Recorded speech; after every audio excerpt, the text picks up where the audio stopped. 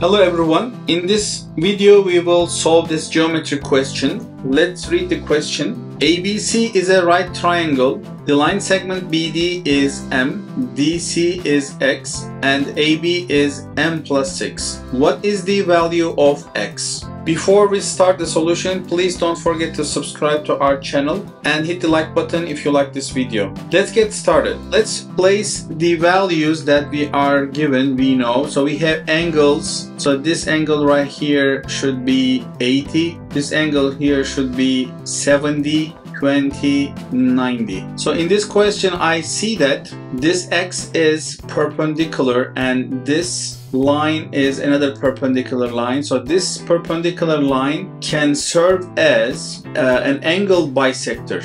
So this can be the other half of the triangle divided into half, and we must have another triangle here on the right side. So I will draw two actually lines here. So one other line should be like this and the other one should be extension of the base. So this should be another new triangle. So in this triangle indeed is an isosceles triangle. So this should be also 80. This should be also equals to X. Why? Because this is, if this is an angle bisector divides the base into half.